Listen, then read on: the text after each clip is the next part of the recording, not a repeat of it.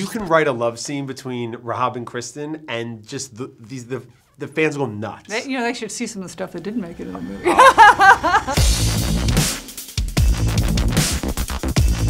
Remember at the beginning of the show when I said Melissa Rosenberg, the writer of all the Twilight movies, was going to come by? Well, I'm not lying. She actually was nice enough to stop by our show. Thank you so much. You have a million things going on, and yet you're here hanging out with the Screen Addict. So thank you very much. Where else would I want to be? This is my daughter.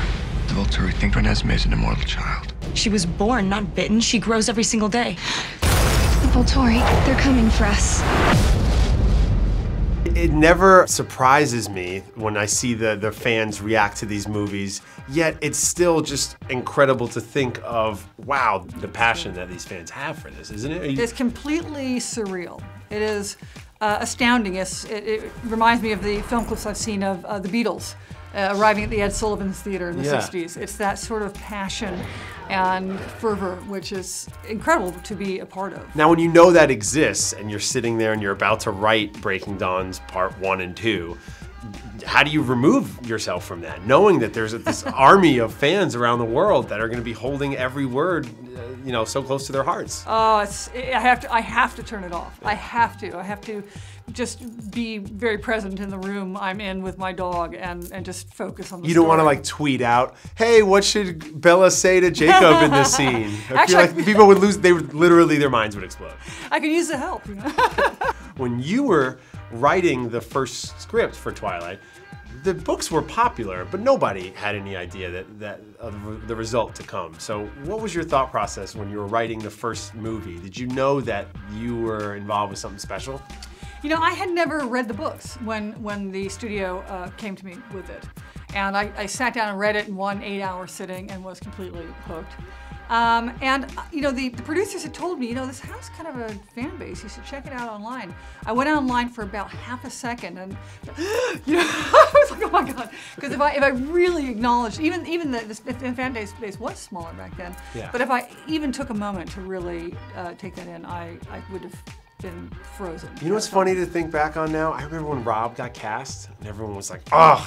He's not like the guy in the book. What, this kid from Harry Potter? Like, get him out of here. Now everybody loves him as Edward. It's hard to picture anybody else in the role. So how does it make you feel that, the casting of him in the role that you wrote on screen now has sort of cemented him as a big-time movie star? We're all just playing around in Stephenie's world. That character is so well-defined in the book. I was writing to it. Rob was brought in to be that character. It was just sort of this perfect marriage of all the right elements. And I honestly can't imagine anyone else in that role. Well, I want to ask you some questions from the fans because they hit me up on Twitter. All right, this is a question from @VampireFreak101. Any problems she had with adapting from book to script? Things she had to leave out or add to make it work? Definitely, lots of challenges. The biggest challenges for the entire series was that the book is written very much from Bella's point of view, and it's very inside her mind. So trying to externalize that was sort of the first and continuing challenge. For this movie, Breaking Dawn 2, I got to do something super fun. In the books, because they're all told from Bella's point of view, then things like when Jacob comes to tell Bella that he told her dad he's a werewolf, Stephenie wasn't able to write that scene because it's told from Bella's point of view. I get to write it. Yeah. So it was so much fun, and there's a number of it, like going out and finding the vampires and such. Bella in the book, Bella can only just hear the stories of when they arrive. I get to go and actually travel to Egypt and travel to find Garrett. It was tons of fun, and of course I worked very closely with Stephenie on. And I think that's the thing that in this latest installment of the Twilight Saga is that the fans are really going to enjoy the departures from the book. I think people are maybe a little nervous before the movie comes out. They hear that the film's taken some chances or done some things different, but that's obviously what you're excited for audiences to see, right? Absolutely. And what's really true though is they're not actually departures from the book. They're just expansions on it. That Stephenie, when she was writing those pages, she had in her mind exactly what that scene with Charlie and Jacob, how that played out. So I could bounce off a lot of things with her. Very cool. All right, let's get another one here. @AngieTLucky, what inspires you for each movie? What is it about the Twilight Saga of novels that inspired you to want to write them? besides knowing you were going to be really rich? You know, what really inspires me is the mythology that Stephenie came up with. I mean, it's so detailed, that world that she has invented and the characters in it. It's really rich mythology. It's a great place for a writer to play. You know, we have all these characters, and Stephenie, her own mind, has a huge history for, developed for every single character, no matter how small.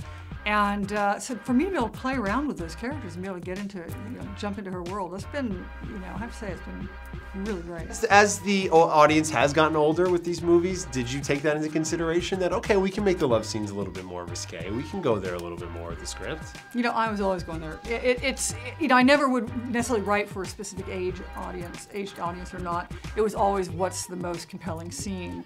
And, you really can write a pretty sexy love scene without necessarily showing things that tip you into a higher rating. So I'm just all about, let's put it on the page and see what we can get away with. Now that you've written these Twilight movies and they've gone on and made all this money, I would imagine studios are knocking on your door to write the next franchise or the next series of books. So is that happening? Are you getting approached for those types of projects? I was getting approached for a lot of teen romance, and I feel like I've now done teen romance, and I'm not going to do it any better than I did it there, so I'm sort of done with teen romance. You also did teen romance back in the day on the OC. I have done a lot of teen romance. Party of Five. I mean, it goes back. Yeah. Not to mention Step Up, but. Are you just at the Century City Mall, looking at teenagers and being like, there's so much angst over there. I should write that down. I have a visceral memory of my own teenage years. But I would imagine studios come to you and say, we have this book series and we want to turn it into a movies, and you're the person to do that now. I'm actually doing that at Paramount. There's a book called Earthseed that was printed in '86. I think it's out of print now, although it may come back. And it has a sci-fi story with a kick-ass female lead, and I'm psyched. Awesome. And hopefully that will turn into a series. You're working on Dexter as well. What is it about that show that you enjoy so much, and I would imagine is a nice, not distraction from Twilight, but a different skill set and a different challenge? Different and yet the same in many ways, but with Dexter you really can get into that black comedy, that really edgy, dark comedy. It's not dissimilar in some ways to Twilight. It's just Twilight's a little it has the edge, but you just have to soften. There's just a lot less making out in Dexter. There's a lot. Well, I don't know. It depends on the episode. It depends on the season. Yeah. Yes. Yeah. And you have a project coming out in the spring, another TV project with one of my favorite actresses, Radha Mitchell. What can you tell us about that? I do. I can tell you that Radha is unbelievably great in this series. This is like a vehicle for her and her talents. And it's an incredible cast. It's called Red Widow, and it'll be coming to ABC in the spring, probably February, March, somewhere there. Let's get to the beginning of your career. What first made you want to be a writer? I had a lot of different interests. I was a wannabe choreographer, and I was interested in politics and music and all sorts of things. And what I discovered, once I figured out that writing for TV and film was actually a job, people actually pay you to do this, which took me a while to figure out. People pay you to be on YouTube, too. There you go. So, that's a job. Right, Mom? Get off my back. Sorry.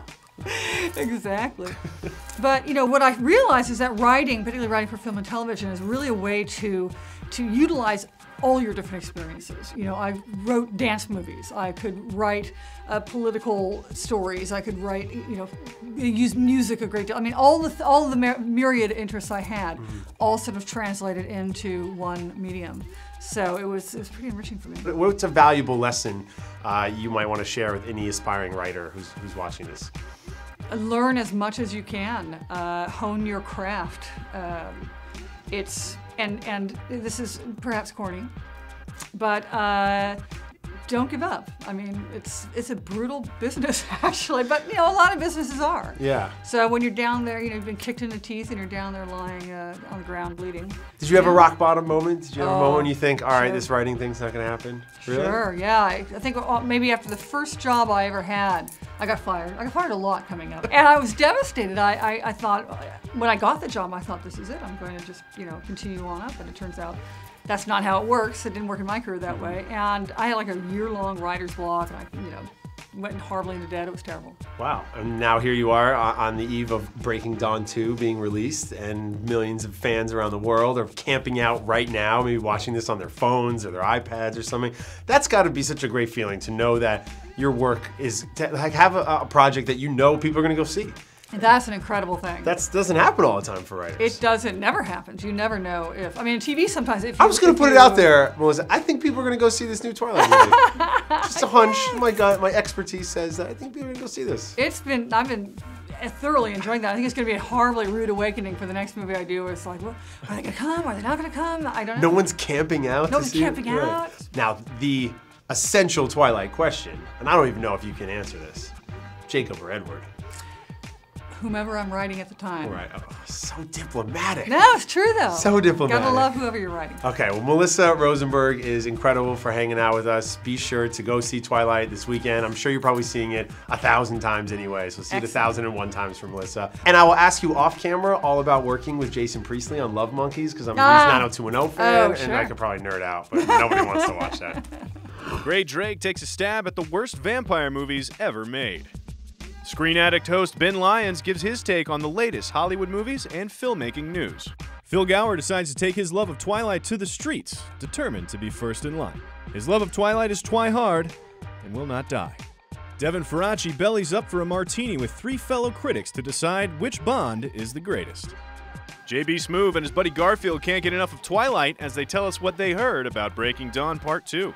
Hit the red carpet at AFI Fest 2012 with IndieWire.